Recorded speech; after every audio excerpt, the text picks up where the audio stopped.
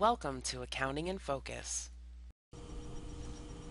Hi, this is Jeff Ingram, and I'm coming to you today with another WordPress for Blogger video.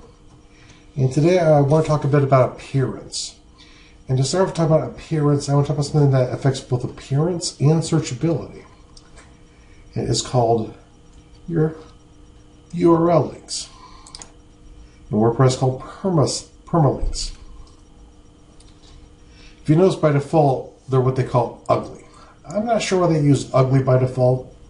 Probably because it goes back to when WordPress started. I'm not really sure, but you'll always see like a page ID equals a number, or you'll have something like this for a post, where it works, it's functional, it has a few drawbacks, one of which is searchability. Being able to read through the URL will help draw bots in further to find more of your content to share out. And the other thing is human readability. Yeah, humans, they're the people we ultimately want to read these things. So what we're going to do is we're going to come in behind the scenes to the permalink settings page. There are a few defaults, and different things could work for you. It's something that's worth thinking a little bit about as a blogger. If your blog's going to be driven by date, which a lot of blogs are, the most current post is the most relevant according to that theory. A permalink like date and name of post would be useful. Or maybe you don't care about the name, so you're going to go to month and post. You could just use a numeric, which I think kind of defeats the purpose, but hey, it's up to you.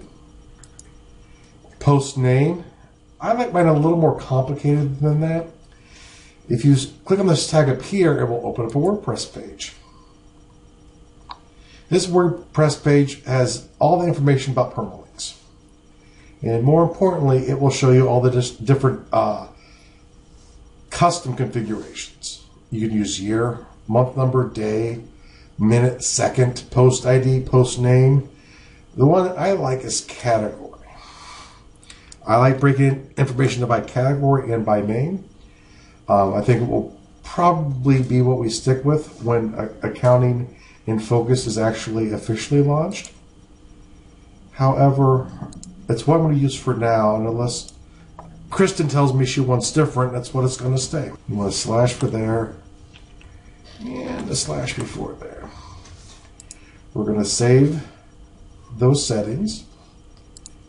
And you notice when you come out to the page, if we go to the page, it's now just going to say sample page. Sample page is not connected to a category, no category involved. Then we come down to my uncategorized post, which would be the only post, the lovely Hello World post, brought to you. But you'll notice information listed up here, it is uncategorized.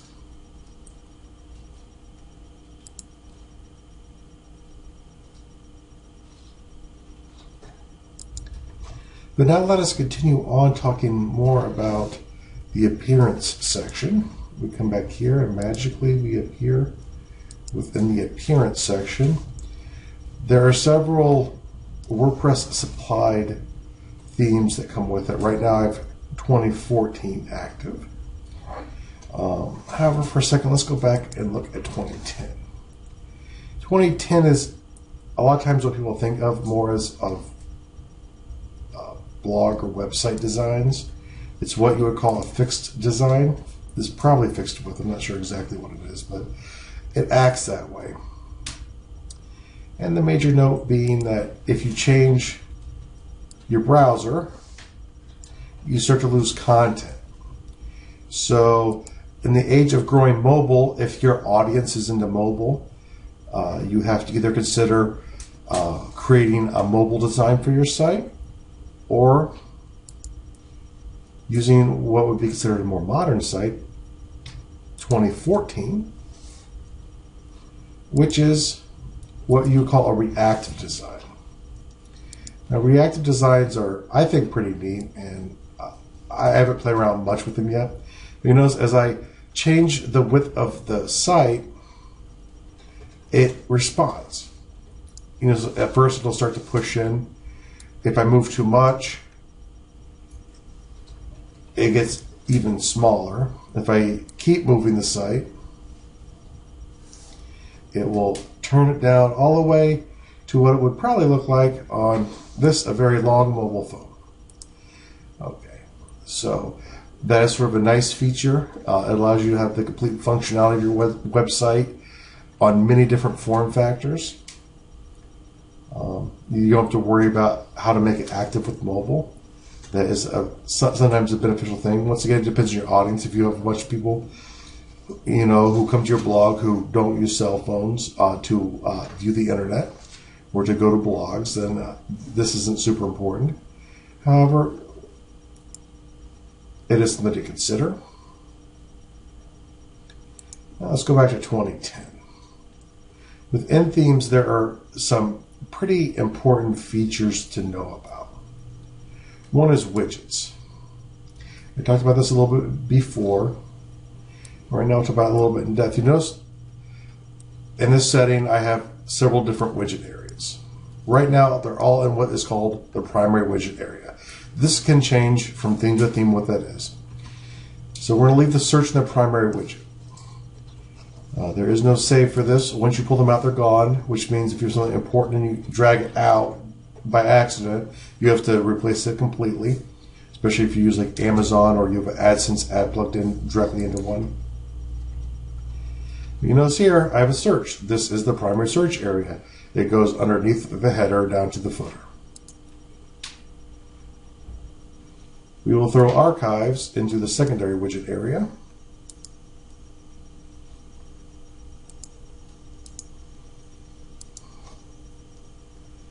And it is actually underneath the primary widget area.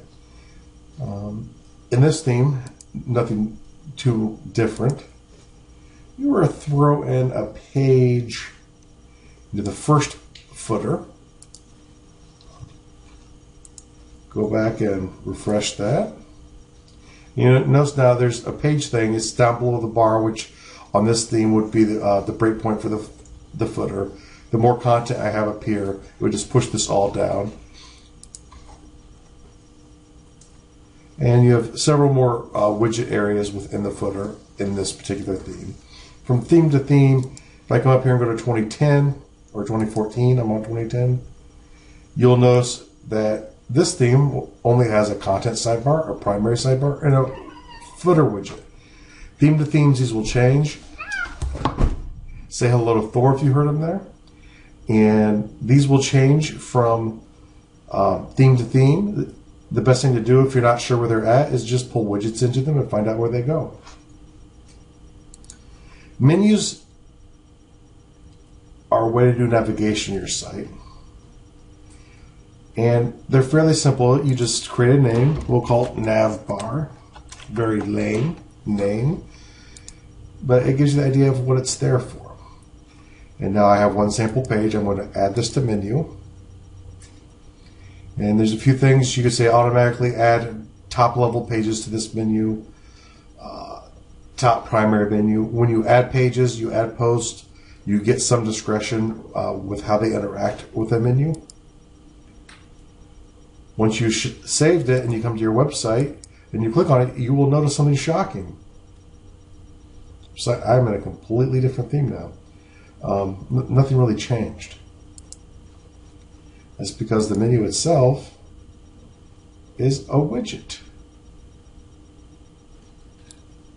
Pull this out. We'll put this into the content sidebar. You'll notice over here, and this would not be the bar I put it in reality. I'm just showing you where the bar would be in this theme. It's over here. If anything, I would swap the search and menu around. So let's go do that real quick. I want the menu up here, the search down here. Very simple to play with your appearance. It's mainly dragging and dropping. And if things don't quite work the way you want them to, there's always the ability to add plugins to add functionality, but that will be in a different video. If you come up to your header, this will actually show you your header area. So right now it's saying, hey, there's no image selected by default. It will give you a preview of what your header will look like. It will give you the font color. You can change that here quickly in this theme. Let's go choose a completely irrelevant picture. I don't think I have any relevant pictures for this website yet.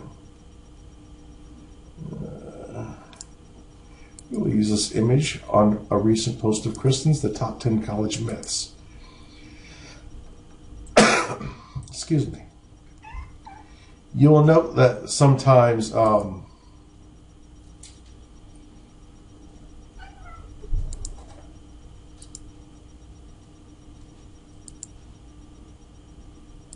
whoops.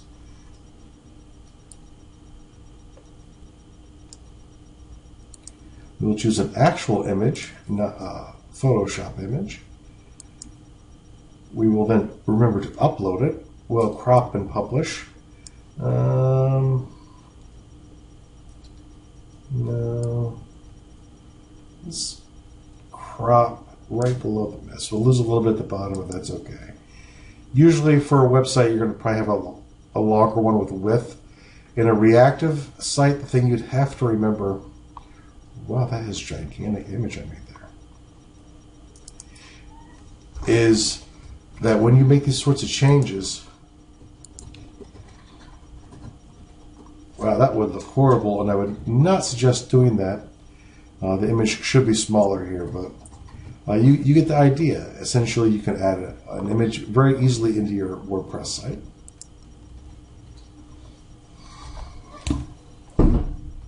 Hello, Thor again.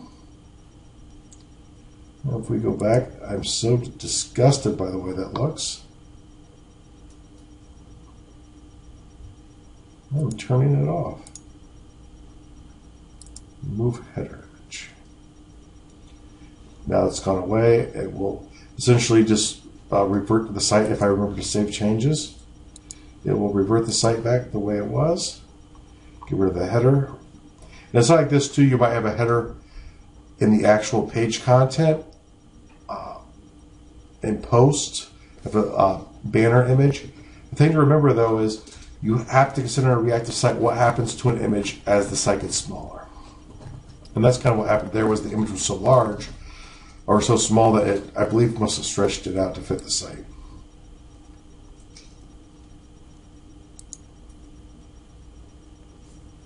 Under background, you could add an image in here. Not a huge fan of background images, but there are times they work. You know, I've seen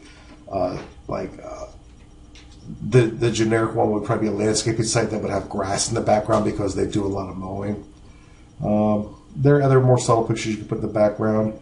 Essentially what that would do is this site does not have a lot of background, but wherever there is background, it would just add a little image to give a little content to it over here. Nothing very exciting. Just choose an image. I wonder if it will tile it for me. I have nothing designed for a background image. We'll grab this lovely image here. Open up. And I forgot to save it. Let's use Spooky Tree. I like Spooky Tree. Makes me think of accounting too, so it works really well. Yeah, looks like it's going to tile it out for us. With sort of a creepy accounting vision. You actually control the tiling. So you want horizontal or vertical. I'm just going to say tile everything. Let's make it as ugly as possible. Center. Check my justifications. And you're just kind of looking like, hey, how do I want it to sort of flow? Let's do right. I like right. Attachment scroll or fixed. We'll say scroll, select the background color, we'll leave it that purple, goes great with the black. Or black and grays, really. Come back to the site, refresh it, and now we have creepy trees mixed in with what will end up being my wife's lovely website. I'm sure those will come down as soon as she sees them. And then if you're a bit more advanced, here's a list of all the templates that are available.